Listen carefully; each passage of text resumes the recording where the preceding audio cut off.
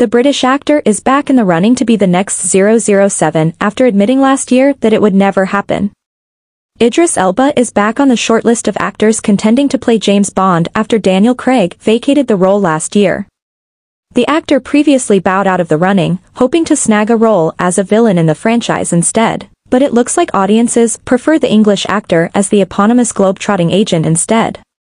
Idris has long been a part of the conversation when it comes to the next generation of the James Bond franchise, but the role he would play has been a matter of much discussion.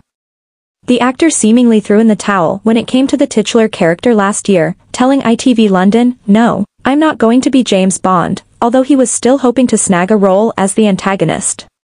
Idris has long been in talks to play a role in the next era of James Bond's story and last year was being considered for a role as an antagonist, the source told the mag. However, talks surrounding him playing the lead have started again as producers realized how popular he would be after carrying out secret market research.